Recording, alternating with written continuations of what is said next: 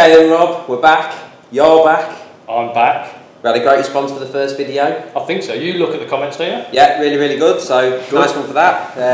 But yeah, so it's been the world champs, world feeder champs. South Africa World Games. So there were shore teams, carp teams. Yeah. The ladies were there. Ladies were there. Masters. Masters were there.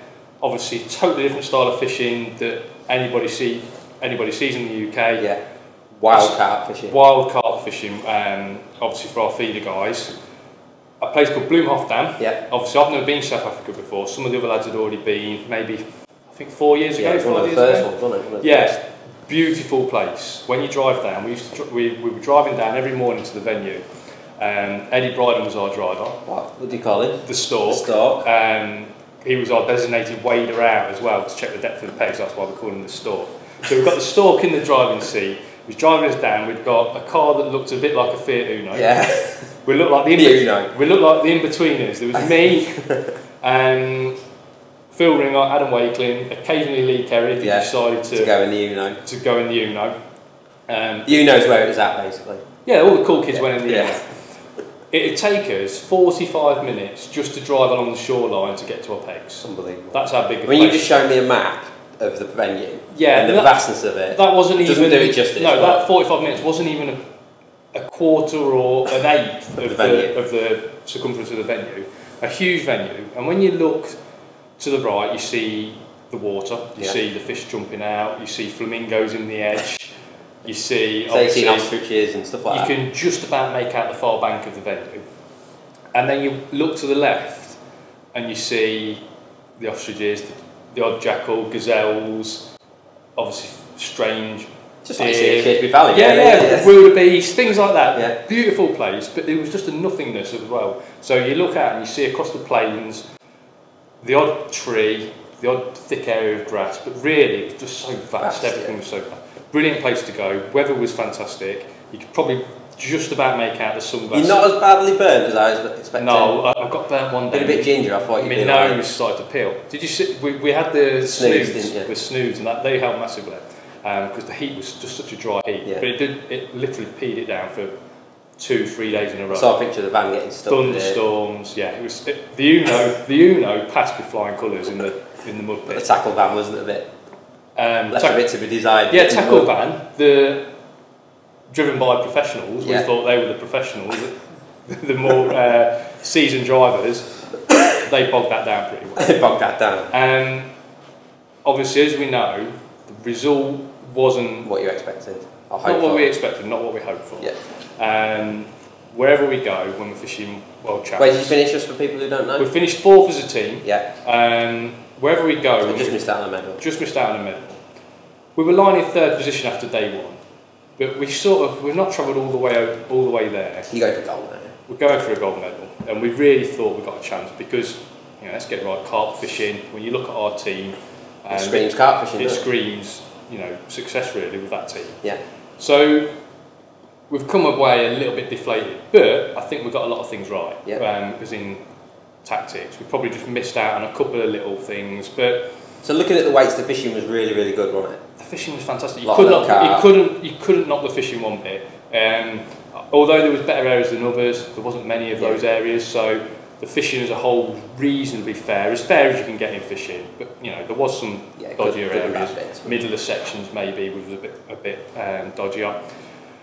Then we missed out second day. Biggest thing that we missed out on was probably targeting smaller fish on the second day. You say grass carp was a small reliable target. Yeah, they were more reliable than the carp. The grass carp were in grams. They're probably sort of like 200 to 400 grams. Yeah. 400 was a big one. Yeah. So on the gear we were using, you'd swing those fish in. Whereas the carp was sort of like 500 grams to maybe. Some of them were pushing 2 kilo, but that was.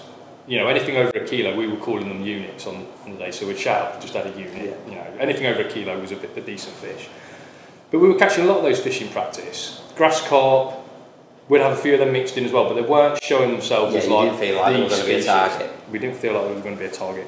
But it's how in these countries, it's such a shame how they treat the fish is a little bit. It leaves something to be desired a little bit. sometimes. So well, in the other, let's get it right. In most other countries, fish are food, aren't they? So yeah. I mean, it's a totally different culture. Have, so what happens is once these fish get caught a couple of times, you know, they need to go somewhere and sulk a bit and recuperate, because they can't just keep feeding. We were catching a few fish, although it was a big expanse of water, catching a few fish with hook marks in and signs that they'd been caught, you know, the odd fin that got a bit of damage. So we knew that there were repeat catches.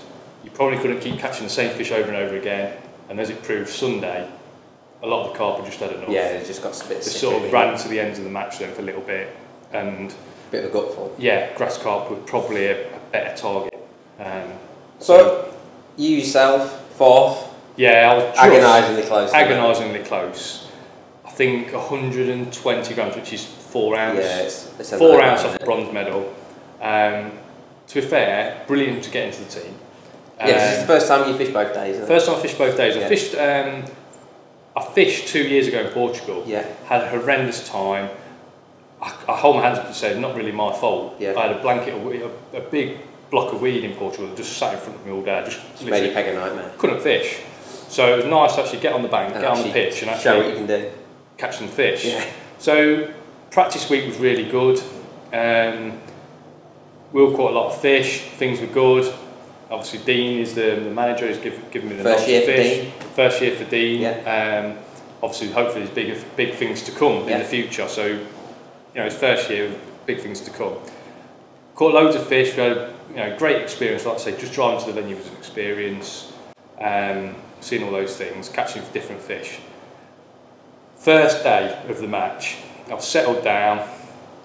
The ground bait we were using was basically like a corn-based ground bait. Yeah, you say all the ground baits are local, there's no census really or anything like that. There's none of your census bait to using locally made ground bait. Locally made corn-based. Corn-based ground bait. Yeah. You could probably, if you actually went in the supermarket, make it. You could almost probably make it yourself out of ingredients of the supermarket. So corn-based, or maybe there'll be a tiger nut base and ground up stuff in there, but varying degrees of stickiness and sort of like coarseness, really. Yeah. So we were using a really coarse ground bait in the end. So I preferred the coarser ground bait to others, and it was probably. Were you mixing that really wet or anything like that, or is it just? I felt we could have mixed it wetter than we did. Yeah. We mixed everything in the morning, so we'd get up at sort of 5 o'clock, start mixing a ground bait, so it took on plenty of water. And I actually felt, looking back, when I messed around with the ground baits after the second day of the match, because obviously all these ground baits are new to us. Yeah. After the second day of the match, I've sort of messed around with the ground baits, I felt we could have mixed them a little bit damper if we'd have gone back again, but you live and learn. Yeah. Started the match, it wasn't about feeding loads of bait, although it was carp, massive venue. It wasn't about feeding loads of bait, it was about just reading the peg and easing your way into the day. Regular chucking. And I called it when I was over there, just gathering some fish into an area.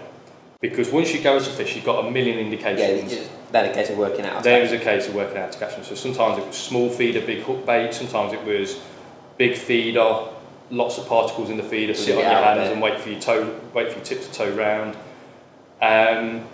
Just all these little things, and it was really interesting. All the little brilliant fishing. Yeah, and because the fish was everything was so natural and so raw and aggressive. The tiniest change you made such a difference to how the fish fed. So you'd think, whereas in the UK sometimes you feel that it might take 2 or 3 chucks to get something to work. There it was instant. Bang, it was instant. It was really good, really interesting fishing. So rigs we were using. Standard. Got a little one here, haven't you? Yeah, we actually come up with this. I'm not too sure. Show that to the camera, look. Yeah, get your little close up on that. Look at this, look. Come prepared this week.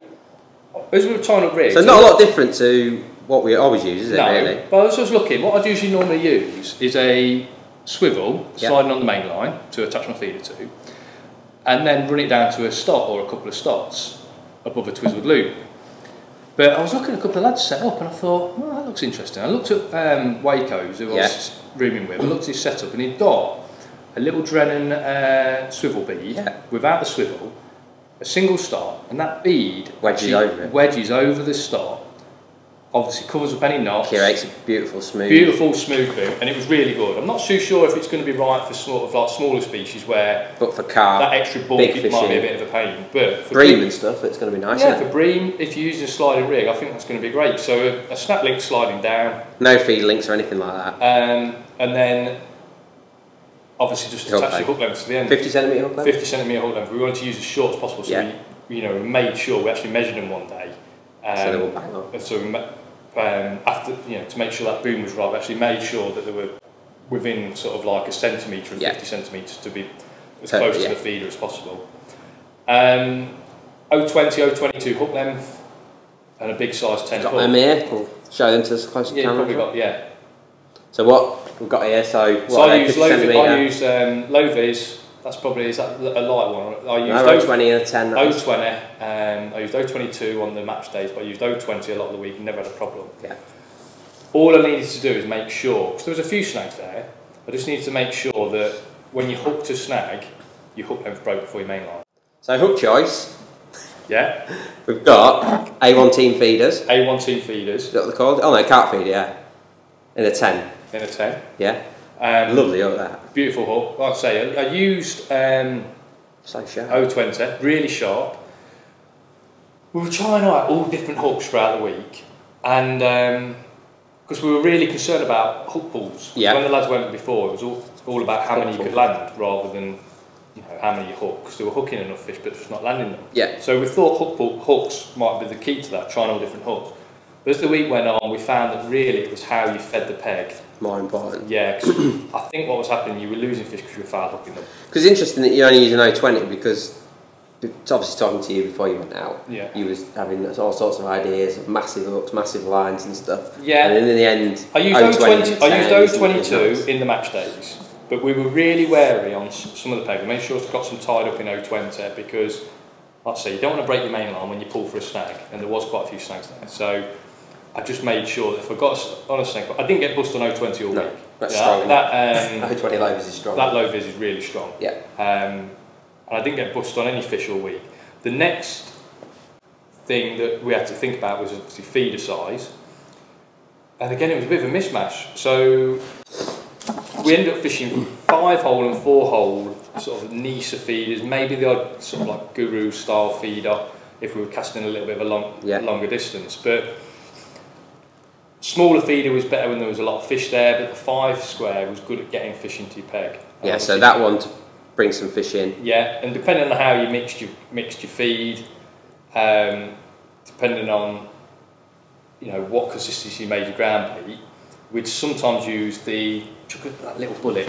This little fella. Yeah, because chucking a really sloppy one in. Yeah. Who's this? No, chucking a really sloppy. Just so popular. People coming in the cafe. Chucking a really sloppy feeder of bait in was great, and obviously with a normal open ender you can't chuck that slop in. But with that it held it in. With that, the lead at the base, you could chuck a bit of slop out. Like I say, all those little things made a massive difference. So middle of the match, first day, I'm catching a few fish. Lee Kerry's my bankroom. You're having a good match. It was going steady. It wasn't amazing, but Lee kept saying to me, top 5 in the section, top 5 in the section. Well. And I think if all the lads can be top 5 in the section, we're going to be hard to beat. So Lee kept telling me, top 5 in the section, top 5 in the section, doing all right, mate, doing all right. It's a few fish down the other end, a few fish down the other end. The chap next to me had caught a big catfish, probably about 6 kilos. Like a nice fish, and I thought, well, I can't beat 6 kilos. It's about 6 kilos. They weighed it actually after the match, 6.5 kilos. And I thought, oh, I'm behind him now. I'm going to struggle to bring that back. But then I've had a really, really good fourth hour where the tip has just gone round. Real nice fish, some nice units. Catching real nice fish. I was using double corn, so I was catching slightly better fish than some of the guys around there. I thought, this is going alright. I tell you what, I might beat this chap now. And what I'd done is I'd set my sights on him because I thought he's got a fish, he's caught a few other fish. Yeah, he was a good target. He was a good target to sort of like have a look at. And then the tip's gone round. I've picked up. I've back wound, and then I've had to take the clip off. And then this fish, I thought this must be a big carp, but we've not hooked any really big carp. Yeah, real monsters. You're thinking of any like has got some monsters. It's just really, really slow. A lot of slow motion. It's just really, really slowly got to about 50 metres out. And I was only fishing at 20 odd metres. So then I thought, I wonder if this is one of them catfish.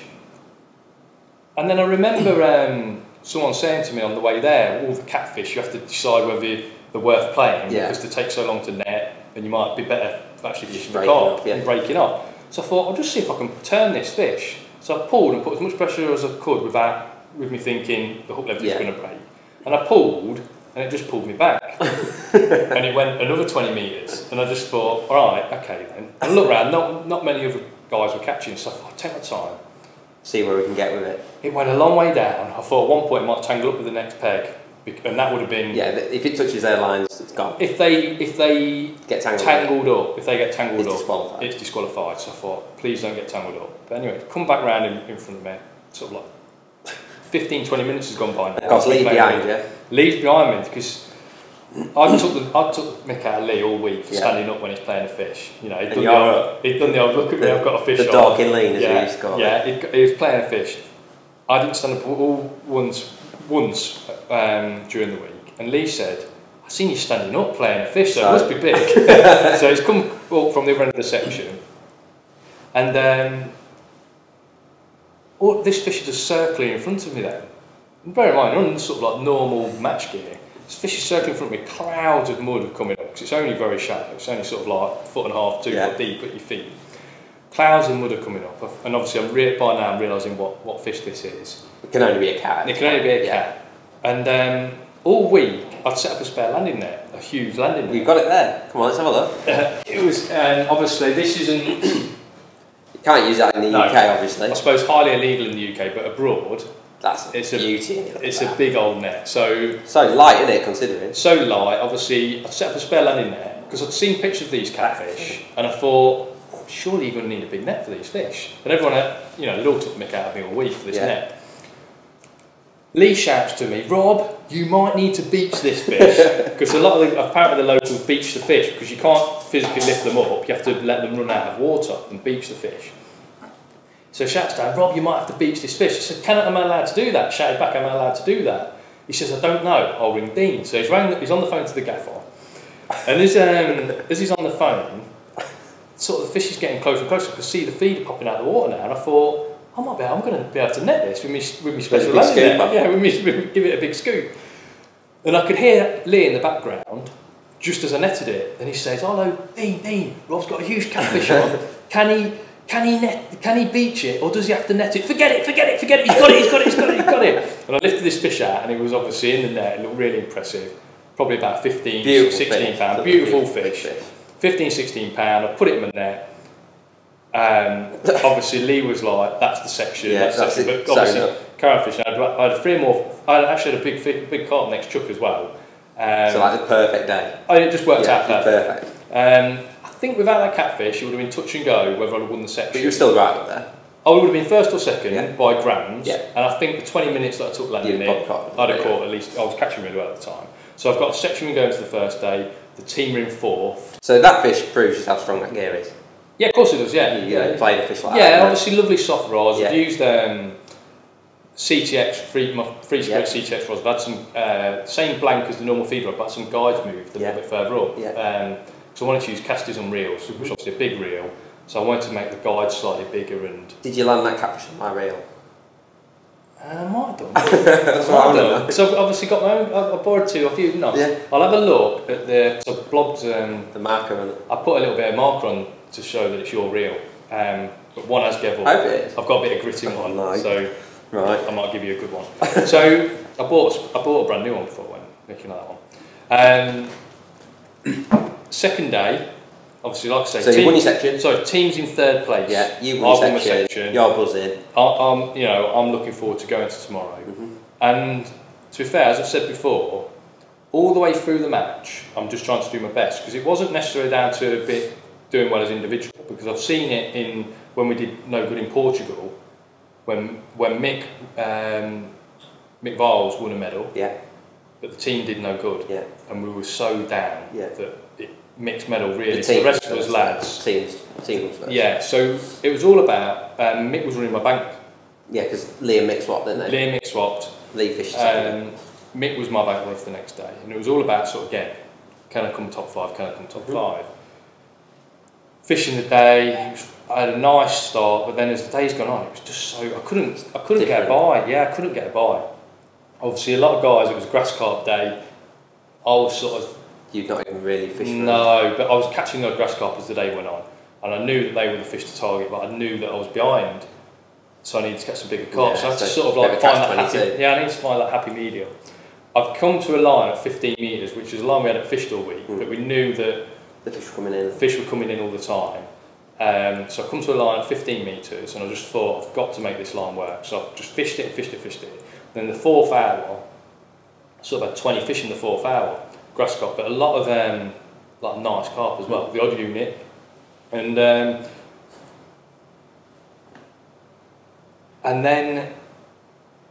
I swung a grass carp, which is obviously got a hook. Yeah, but it was 6-7 hours. I swung a grass carp, which on a size 10 hook, with not one fish had dropped off all week, and this fish just hit my knee and fell back in. And I bet he was looking at the time. Mick shouted to me, "Don't be an idiot, stop doing stuff like that." So obviously I stopped swinging my fish then. And then come the weigh in, I was just like so close to coming second in the section. Yeah, I was 3rd in the section in the end, which would have individually got me a bronze. Obviously the team didn't fare so well, but obviously for me personally it would have been you know just something to take. Salvage something. Yeah, something to take back. So a real highs and lows thing. Average of everything in South Africa. Presentation was brilliant. Dancers, stalls, music. You know, a guy that was like brilliant atmosphere. Dizzy Rascal with a couple of dancers. He got on the stage doing a bit of rap. Jeff Ringer loved that. Yeah, he loved that. Was he? And then they did the presentation. Hungary won it. Let me tell you, Hungary are a force to be reckoned with. They did really well at feed fishing, aren't they? Thomas Walter, obviously, he guides them, I think. Proper force. Holland second, again. Another big team. Really, we always sort of like. We always feel we're on top of Holland, but we always have some massive battles. We're battling it out all the time. And then Italy 3rd. Italy, obviously, once the small fish came into play, caught loads of fish. We were 4th.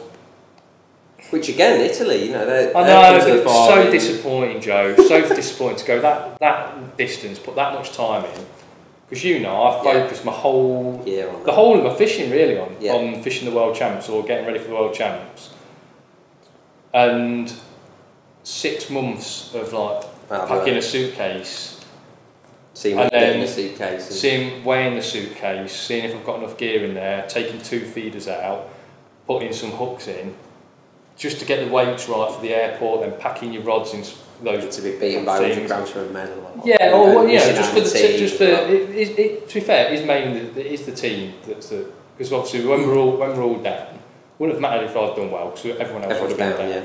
So it was just so, it's a real come down. A bit of a flat ending. Yeah, but obviously the experience was great. France next time, we'll try and do a little bit better. You've done something that a lot of people will never get a chance to do. Yeah, of course. Of course, it was great. We've got to put it in perspective. Yeah, you have. Yeah.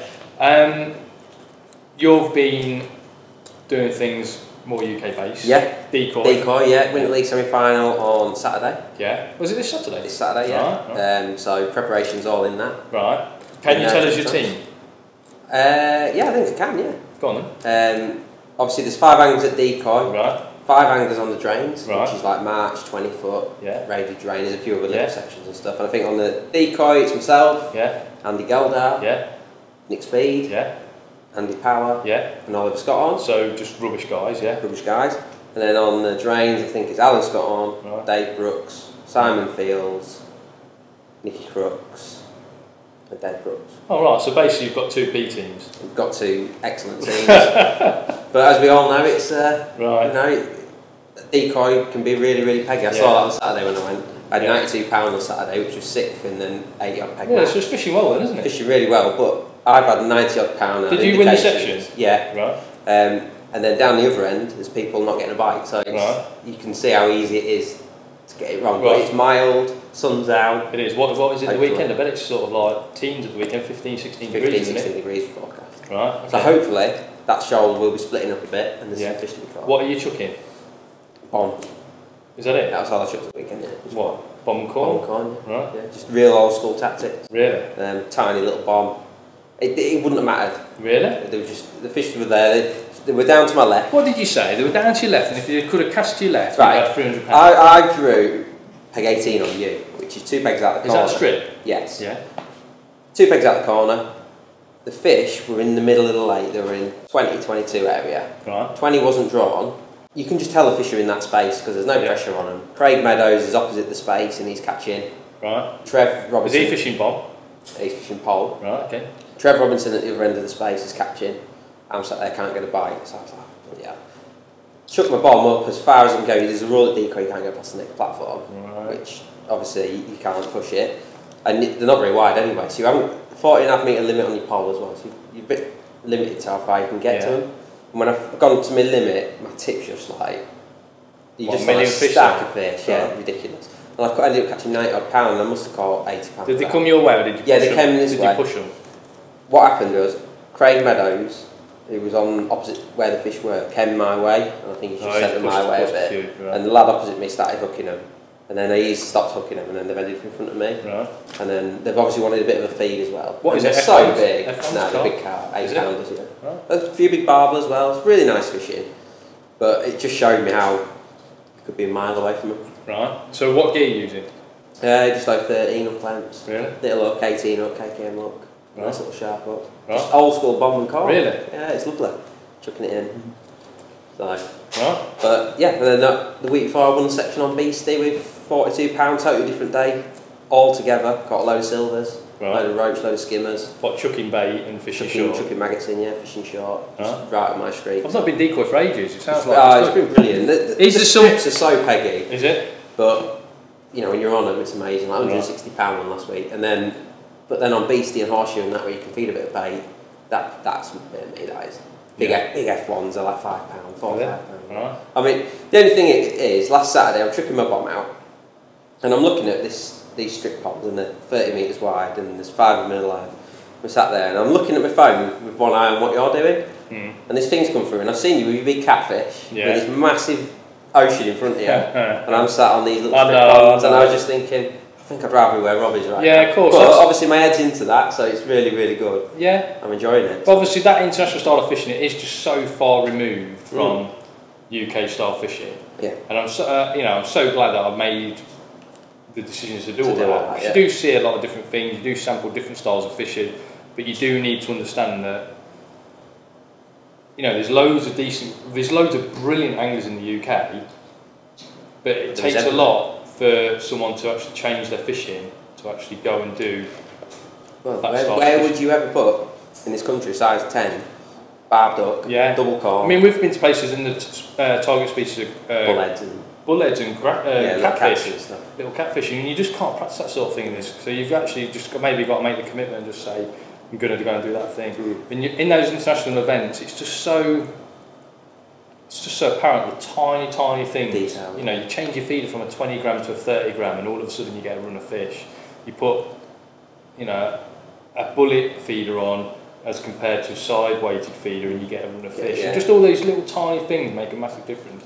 And it just shows that feeder fishing can be a bit of a chuck it out when the river's flooded it's far from it. The more you get into it, it's like any fishing in it, the more you get into it, the more all those little tricks. Tiny things. I'll tell you what was interesting, the flavouring side of it. Yeah, this is something because obviously the goo originated there, didn't it? Goo originated there. You know, I use a bit of goo in this country. Now we got given, because obviously everything's so raw over there, we got given when we got there just a load of bottles with different flavourings in and different potions in.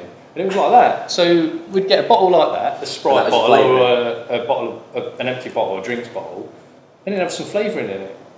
Obviously for match days there's a certain limit, I think it's 100 ml, so we have to decant that into a smaller bottle. Decant, good word. Decant, beautiful word. And throughout the week we were messing around with these flavourings and some were just... And with a goo like flavourings? Like with sort of that fluorescein in them. And I think, you know, the names just blew my brain. But I think we ended up using one called Devil's Fork. Oh, lovely. Because you go into a tackle shop in South Africa... And there's loads of them. And when I say loads, there's hundreds and hundreds and hundreds of flavourings, little pots of flavourings. in the tackle shops. It takes up more than anything, more than hooks, more than feeders. It's just flavourings.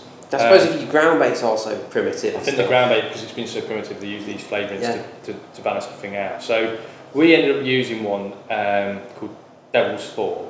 I'm sure it was Devil's Fork. I'm sure it was Devil's Fork, which was a mixture of a couple of flavourings, and it obviously evolved over the years. And what was it? A sweet? Was it? Fishy? It smelled quite sweet when you smelt it, but it smelled quite sweet, yeah. Mm. So we ended up using that. And what we'd do is occasionally we'd just give a little squirt in the feed and chuck it out, and all of a sudden, bang, you get a few fish. It was great for grass carp. Those grass carp I think it was the cloud. They just homed in on it, and it was. But you couldn't keep doing it because I think the cloud they followed the cloud away. Right. Okay. So you couldn't keep doing it. It was like an impact thing. It was an impact thing. When it was flat calm, you could maybe do it every other chug. Yeah. But when there was any sort of wind on it, and it just seemed strange that. Halfway through the match, both days, the wind turned into sort of like a gale force. Yeah, I noticed on the catch pictures, the waves are like this high. And at the end of the match, I turned my keeper around, put it on the back of my box, and filled up my bucket of water and put that on my foot plate just to stop my box falling in, because I think my box would have toppled over if, and obviously with my fishing there. Yeah. But a lot of the grass carp were trying to jump out your net as well, so in practice I lost. They're a bit of a nightmare for that, I lost a fish each day. On the first day, as they were weighing in practice. Luckily in practice, I caught a beautiful grass carp, probably about 2.5 kilo, 5, 6 really pounds. Big fish, real nice fish, probably 2 or 3 foot long, and it was really nice fish.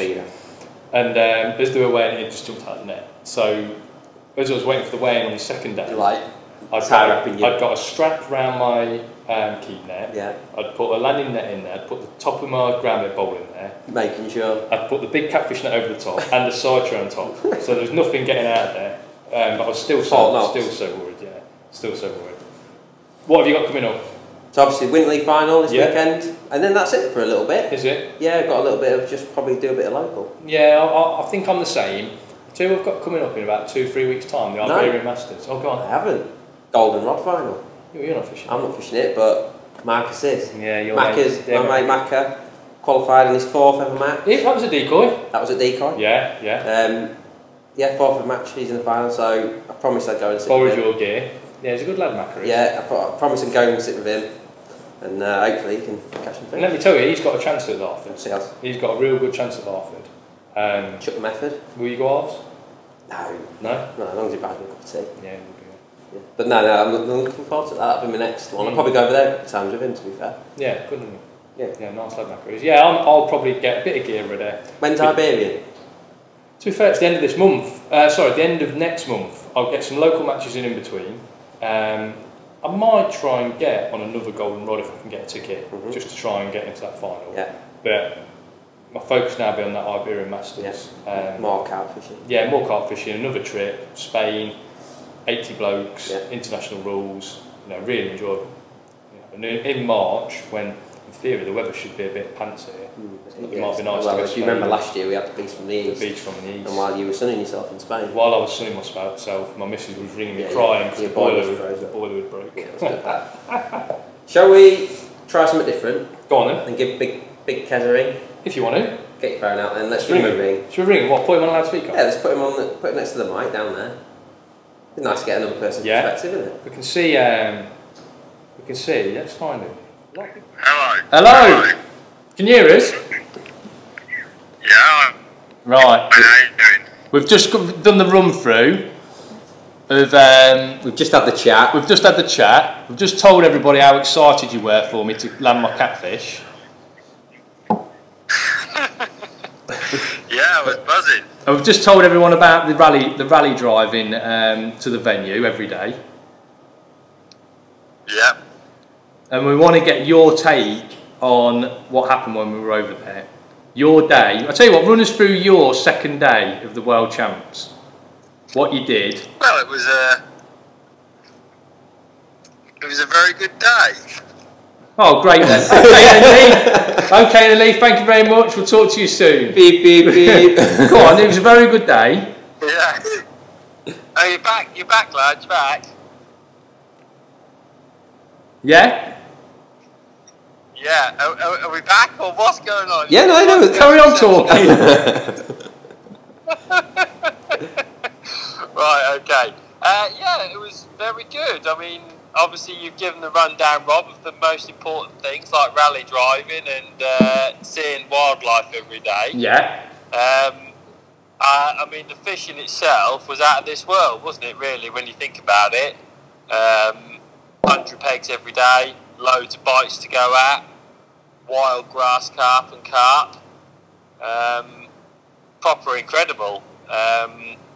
I tell you what, I mean, my match day on the second day was really interesting because, bearing in mind that we'd been in the same section on the Friday and we'd all caught big carp, or when we say big carp, we're talking about like 3-4 pound fish. The units. And then, yeah, units as they were commonly known. And on the day of the match, on the second day, there wasn't really a large amount of units showing. Oh no! And all of a sudden, at the end, there's all these grass carp, isn't there? Like they're catching. I mean, the winner of my section, Felix, had 200 fish for 50 kilos. Yeah. I mean, we haven't seen anything like that while we'd been there, had we? So no, we'd not seen any numbers like that. But I think the fact that Italy had caught the fish that they caught on the first day maybe should have set alarm bells ringing that there was a few smaller fish to be caught.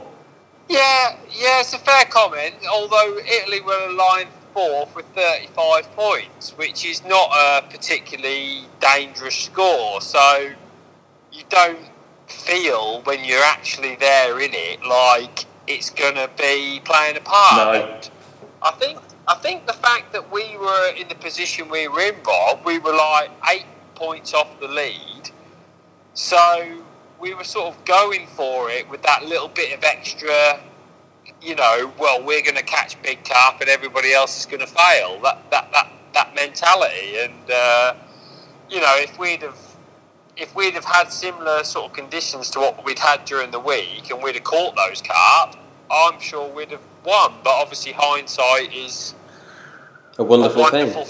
Yeah, I think you know, even if we'd have had just been on the right side of a few weights, because looking at the results, there's a few people who got beat by quite a lot of places by just maybe a kilo or a few grams. I think maybe if we were just on the right side of those weights, we'd have still kept a medal spot.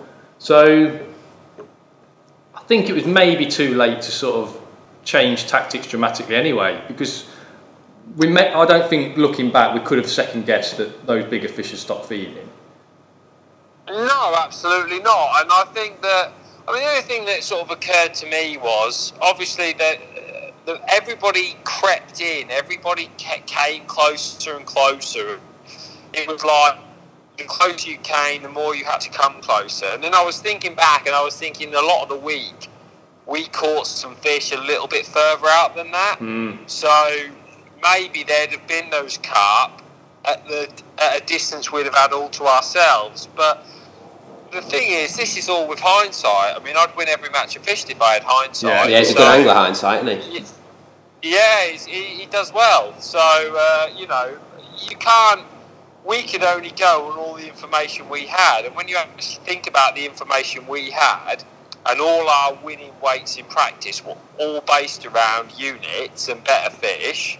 So, you know, yes, it's easy when we look back at it to say maybe we should have been a little bit more prepared for the smaller fish. But I think, you know, I think we were a bit unlucky really with the conditions that have occurred, because that was the first time we'd seen it flat calm. It was the first time we'd seen a wind at the bank. It had been off your back most of the time, hadn't it? So, you know, it's just one of those, isn't it? It's hard to assess, but obviously disappointing at the same time. Yeah. Well, hopefully, when the World Club Champs is there in a couple of years' time, and my team qualifies and your team doesn't, we can put it right. Yeah. It's not very nice, is it? Yeah, it's highly unlikely. Have you qualified for that competition yet? Well, anyway, Lee, thank you very much for your time. Yeah. We'll speak to you soon. Oh, I've enjoyed it, and, you know, I'll tune in every week as an avid listener. Toodaloo. Bye. Bye. There you go. Lee Kerry. Lee Kerry himself. Very smooth, very seamless. Very seamless. That's what you get when you spend so much money on this equipment that we've got. Yes. Anyway, so, decoy for me this weekend. Iberian Masters for you coming up. Yeah. We'll be back. When we're coming back? When we're coming back? As soon as we can. I want to find out how you do a decoy. I want to find out whether your team conquers, which I think... So it's a tough ask. I still think with the team you got, it's even money whether you do or not. Because the team that you've got is so good. If I was betting, I'd be betting on your team. So... I hope you're right. Good luck. Thank you. Come back, tell us how you've done. Don't forget to subscribe, everyone, to my channel. I'll put a little link up here to Rob's channel as well, because you do some nice bits there. It's just good, yeah, it's good. That's it, just up there. Cooperation. Subscribe down here for mine, up there for his. Perfect. So, see you later, guys. Everyone, and see you soon.